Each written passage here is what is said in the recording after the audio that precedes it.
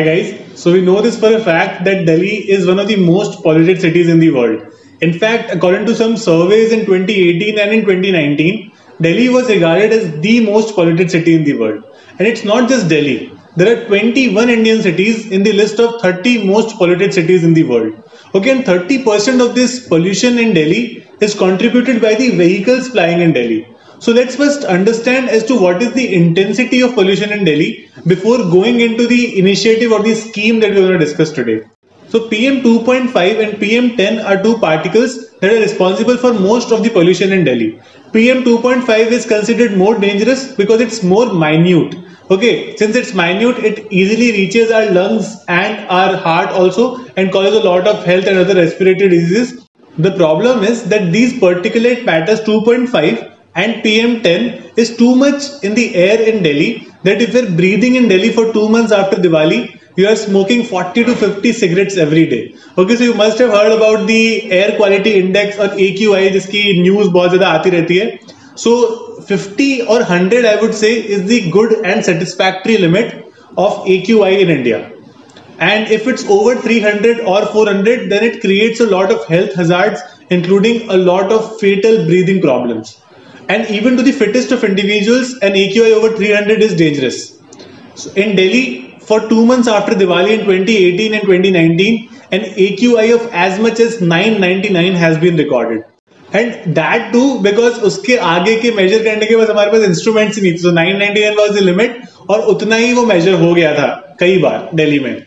So this is the intensity of pollution in Delhi at this point in time.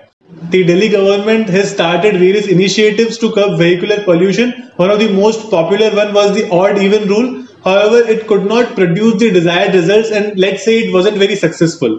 So the new policy of the Delhi government to curb vehicular pollution is the new electric vehicle policy. So right now only 0.29% of the vehicles in Delhi are electric vehicles. That is not even 1 in 300. So the Delhi government wants to make it 25% till 2024. So for the next 4 years, they want to make 25% of the vehicles registered in Delhi as electric vehicles. So the aim is to have 5 lakh electric vehicles in Delhi by 2025.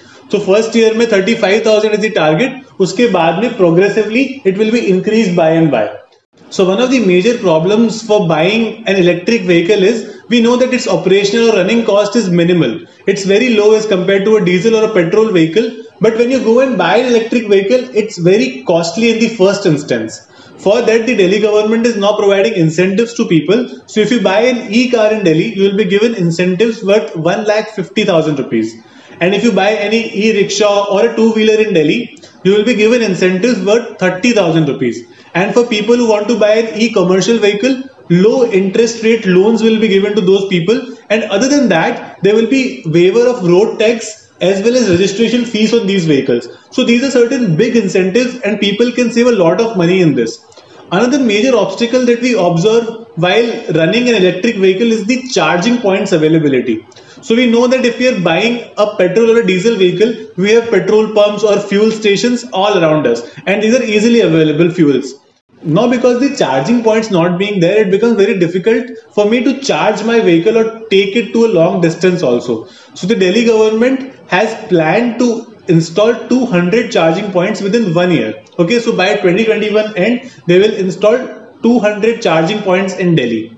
Other than that, they have started a one-in-a-kind policy as Kejriwal called it, and this is a policy that is nowhere in India or in the world, called the scrapping incentive. Scrapping incentive means that if you want to exchange your diesel or a petrol vehicle for an electric vehicle, you have all the right to do so, and other than your right to do so, you will given certain incentives on that. Okay, so you'll be given a very good deal on that and you can make good money and basically get an electric vehicle for very cheap on exchange. So this is a very good policy according to me that has been initiated by the Delhi government to curb pollution.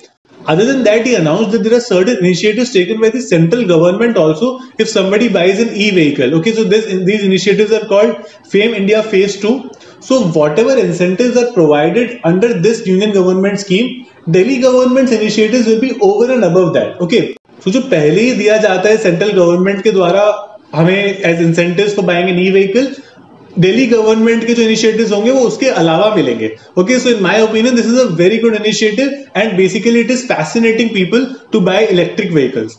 Now let's understand as to what are the major challenges that the Delhi government can face under this policy.